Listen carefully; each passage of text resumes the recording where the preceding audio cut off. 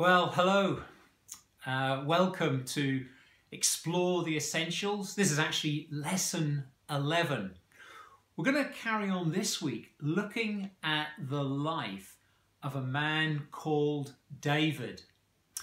Now, last time in Explore the Essentials, we looked at David and remembered that he was a shepherd boy, and a shepherd boy who was anointed that one day he would be the king over Israel. And we remember that he had a great victory. Can you remember that? The great victory that he had over Goliath. And there was a song made about him. Now at that time, Saul was the king and David was the one who would one day be the king.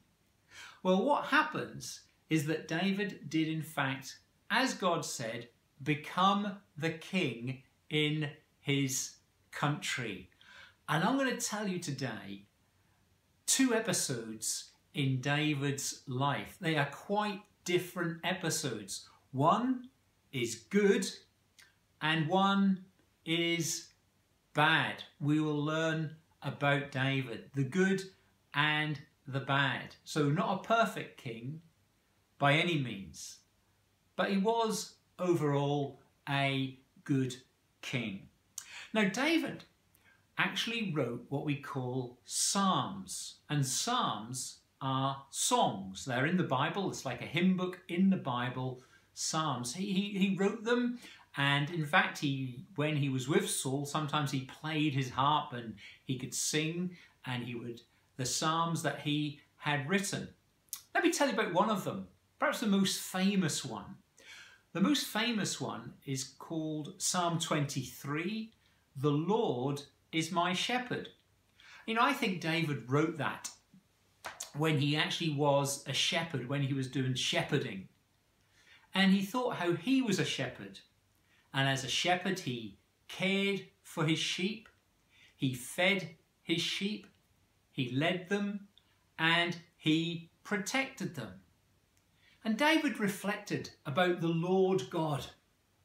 And he says, you know, the Lord God is my shepherd. Though I'm a shepherd to these sheep, the Lord God is my shepherd. He loves me, he cares for me, he leads and guides me, and he protects me. And so he wrote, the Lord is my shepherd. Now, David wrote quite a lot of these Psalms. Some he wrote when he was the king, and we're now going to move to that time when he was the king in his country.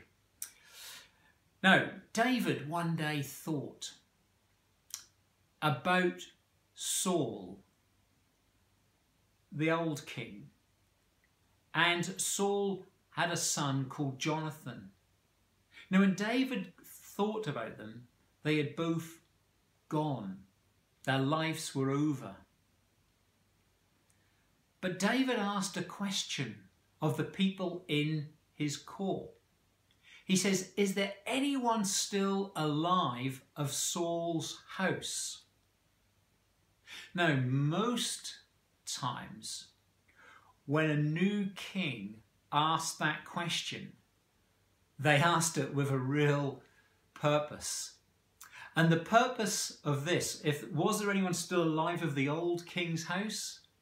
And the reason they asked that is because they would want to eliminate, to get rid of any rivals. They didn't want someone from the old king's house coming and saying, hey, I'm the rightful king.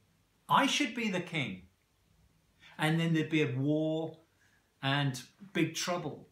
So often a new king from a new family line, a new household, would look for any potential rivals and eliminate them. You know, that's what has happened, not just in Israel, but it happened in all countries around this world where there were kings in times gone by. They would look to eliminate rivals. However, David wasn't looking to eliminate a rival. No. This is what he said. He says, is there anyone alive from Saul's house? I want to show God's kindness to that person. I want to show God's kindness to that person. You know, it makes us think, doesn't it? What type of kindness do we show to others? And who do we show kindness to? Who do we show kindness to? Or could I ask you? Who do you show kindness to? You know, many times we want to show kindness to our friends. And that's good. Yeah, that's good to show kindness to our friends. You know, I can think how I've done that. But maybe when I was at school, and even when I got a bit older, I would show kindness to someone I thought, well, if I show kindness to them, then that will really help me in life to get something. Maybe they've got something and I can enjoy that. You know, when I was at school, perhaps they had a toy or they were in the football team, and if I show kindness to them, I could be in their group. No. For David, he wanted to show kindness to someone who could have been looked on as a potential rival. And David also had everything. He was the king. And he said, I want to show the type of kindness that God shows. God shows a kindness, not because he needs something from people, the Bible says, but just because he is kind and shows kindness. And so David asked the question. And what happens? One of the older servants, his name was Ziba, comes before David and says, well, actually there is. There is someone still alive from the household of Saul. In fact, it's his grandson. And his grandson is the son of Jonathan. Now, Jonathan and Saul are no longer with us. But there is this person called, now listen to this, Mephibosheth. I wonder if you could say that. Mephibosheth. That's a long name, isn't it? We don't hear that these days. But Mephibosheth was the son of Jonathan, the grandson of Saul, and he was still alive. But what had happened to him is that when he was young, his nurse who looked after him had dropped him and actually broken both his legs. And they'd never healed properly. I mean, there wasn't the hospitals then which we have now in this country. And Mephibosheth was unable to walk. And he actually lived, not in Jerusalem where David lived. If you look at the map, he lived in a place called Lo-Debar. And that wasn't really a great place to live. It was in the back of beyond, as they might say. Anyway, David sends a message. Get Mephibosheth down here to come to see me. Now, I don't know how Mephibosheth got there. He obviously didn't walk. But what happens is he appears before David. And I guess he's probably wondering, what is David going to say? And the first thing David says is this: don't be afraid. Whew. I reckon Mephibosheth must have thought, oh, that's good. Don't be afraid. And what happens is David tells Mephibosheth all that he is going to do for him. Mephibosheth must have been thinking, this is fantastic. Wow, this man, the king, has a thought towards me. You know, Mephibosheth knew that he couldn't do anything. He couldn't work for David, really. He couldn't be in his army. But David was going to show kindness to him, and this was extraordinary, amazing love and kindness for Mephibosheth, that the king would have such a thought towards, well, this one who many would think was an enemy of David. And David gets his servant Ziba before him and says, Ziba, everything that was once Saul's, you're going to give to Mephibosheth. And we're going to make sure Mephibosheth has some land. He's going to have people to work on this land. So like he'll have a business. He'll be able to live nearby. Give him all the things that were Saul's. And then he looks at Mephibosheth and he says, Mephibosheth, you will be able to come and eat with me at my table at any time. Not just one-off occasion, but any time you can come and eat with me. Now, that was a high honour. To be invited to the king's table, to share a meal with him. It showed that you were valued. It showed friendship as well. And Mephibosheth was invited to come at any time. You know, David was really showing. Well, what did he want to show? The sort of kindness and the sort of love that God shows. That was what was in the heart of David. Because the Bible says that, Christianity teaches that God shows great love to people who actually can't do anything for him. And that is the type of love that God showed. He showed it when he sent his son Jesus Christ into this world. And he invites people to come to him, to trust in him and to be close to him. That's the message of the Bible. And so that's the one great act of David I want to bring before you today. However, David wasn't the perfect king. If we actually look at this family tree line again, you see that? David is a king, and he is in the line of eventually the one who will come and be recognized as the one who is the perfect king, one who will one day be seen as the King of Kings, the Lord Jesus Christ. You see that on the line of David. And the Lord Jesus Christ was called David's son in the long line there. But also the Bible says that he was before David as well. He always existed.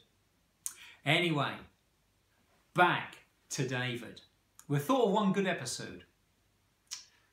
Well, David wasn't perfect. And this next episode I'm going to tell you about shows that. But it does show how he responded. So do listen. Now, what happens when David is the king? And he's probably a little bit older at this point. And the kings were meant to go out with their armies if there was trouble, to where there was war. But David didn't on this occasion. He kept in the capital city. And one day he's on his rooftop and he's looking around and he sees something. Well, let's be more accurate. He sees someone he likes. It's a lady, a woman. But this woman is married to someone else. But nevertheless, David summons her to come to him. Her name was Bathsheba.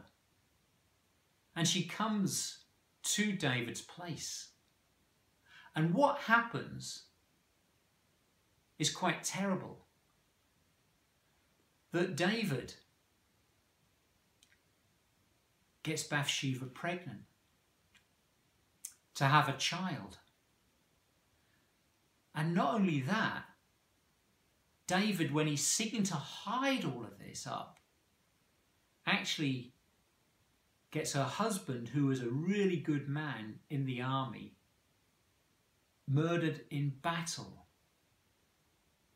Now Bathsheba has this child, and she comes to be with David because her husband is dead. And David is hoping no one will say anything. He knows about it. He knows what he's done is wrong. Terribly, terribly wrong. But no one says anything to him. He's the king. And that's all being kept hidden. Silent. Until one day, a man called Nathan comes before David the king and says these words: "You have sinned. You disrespected God by your wrongdoing. You see what has happened? Nathan has confronted David and says, you have done wrong and you have disrespected God by your wrongdoing. What will David do? Well, let me ask you a question. How do we react when we are told we have done wrong? When we're told we've done wrong, how do we react? You know, we can make excuses, can't we? Say, well, it's no big deal. Everyone else does it.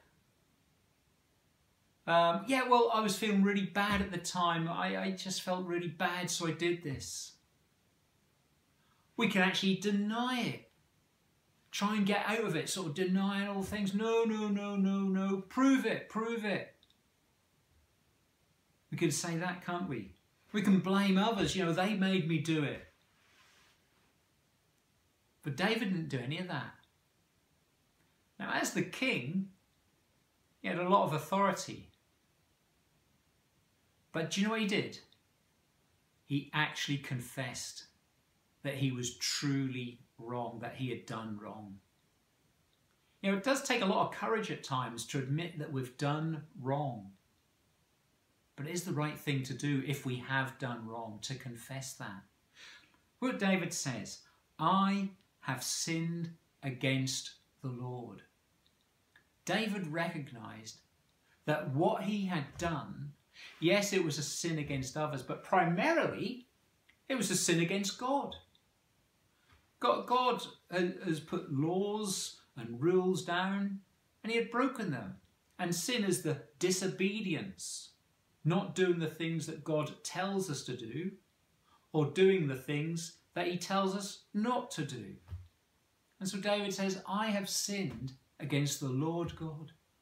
You know, the Lord God who has been so good to me all my life, and is still good. And he said, I have sinned against him. And you know what David did? He wrote a song. It's called a psalm. Let me read a little bit of that psalm to you. Here we go. He says this, God be merciful to me. You are loving because you are always ready to be merciful. Wipe out my wrongs. There we go. Wipe out my wrongs. It was as if David was saying, here's a record, and on it, it's got my sin. It's got my sin. But David said, God, you are loving and merciful. Would you wipe it out? Not have a record of it. Would you make, as it were, the slate clean? Could you do that, God? Be merciful. I don't deserve it, but would you do that? You know, the Bible actually says that God, where we confess our wrongdoing, is able to wipe our sin out. If we've trusted in the Lord Jesus Christ, that's what he says. He says that because the Lord Jesus Christ died upon the cross and took the punishment for sin, that any sin that is against us can be wiped out. That's what the teaching of Christianity is. God is able to do that. Not forget about it, but wipe it out, because Jesus took the punishment himself. And so David asks God to wipe out his sin. And then he says something else. Listen to this. He says, you are the one I have sinned against. I have done what you say is wrong. And so David recognized that he had done terrible wrong. I think we'd all agree that was terribly wrong what he did, wasn't it? But he knew that God was just. Yes, God would punish sin, but God could forgive sin. And we know perhaps a little bit more than David knows, because we know the truth, the full truth about the Lord Jesus Christ. That's what the Bible teaches about that. That's the teaching of Christianity, what God is able to do. And so David was forgiven by God. God was loving, kind, and merciful to him. And David wrote other songs. Let me just leave one more song. This one's called Psalm 119. And in it he wrote this: "How can a young person live a pure life? He can do it by obeying your word." You know, David reflected about what he'd done wrong. And he says, well, how could I have lived that pure life? How could I have avoided that mistake? But if I'd have lived according to God's word all the time, yes, that would have been better for me. He forgot God at that time, he says, but now I want to live a pure life. And so David, a good king, but not a perfect king, but he points ultimately to the one who would be the perfect king, the Lord Jesus Christ. Now, thanks very much for listening. I know you'll have listened well, but what we're going to do now, we are going to have a little revision. We are going to do again true or false. So get ready for true or false. Okay, true or false. Here we go. We've got 8 questions today, all based on that lesson. You can do the up for true, the down for false. You can give it like that. You can go it like that. You can shout out true, false, whatever you want. Or you can just whisper it. Up to you. Keep your own score. Let's see how we get on. So, first question is this.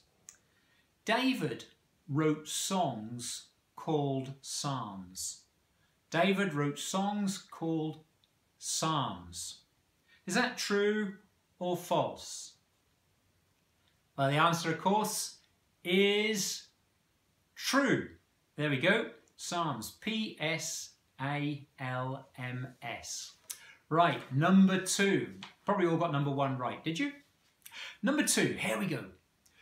In one of his psalms, David wrote, "The king is my shepherd." Listen. In one of his psalms, David wrote, "The king is my shepherd." True or false? Well, the answer is false. No, he said, "The Lord is my shepherd." So that was question number 2. Have you got 2 out of 2? Here we go. Number 3. Let's go. David decided to eliminate any rivals to his throne. David decided to eliminate any rivals to his throne. True or false? The answer is false. No, some kings would have done that, but David was not seeking to eliminate rivals for the throne. He didn't do that. Okay, number 3 that was. Let's go to number 4. David showed kindness to Saul's grandson, Mephibosheth. David showed kindness to Saul's grandson, Mephibosheth. Is all of that statement true, or is any part false? The answer is true. Well done, he did. Saul's grandson, Mephibosheth. I wonder if you could learn how to spell that word. Wow, that's a difficult word to spell, isn't it? Mephibosheth. Wow. Here we go. So, we're going to go to question number 5 now, isn't it? Question number 5. David showed Mephibosheth kindness because he knew that he would receive something in return. David showed Mephibosheth kindness because he knew that he would receive something in return. Is that true or is that false? And the answer is false. Yeah, no, David knew he couldn't get anything. David was the king, he had everything he wanted. So he just showed God's kindness. Okay, now we're to number 6. Here we go, number 6. David was a perfect king. David was a perfect king. True or false? Well, the answer is false. He was good, but he wasn't perfect. He was not a perfect king. Which is comforting, isn't it? Because he knew God's forgiveness, and I know I'm not perfect. Number 7. Number 7. After David sinned, he asked God to be merciful and wipe out his sins.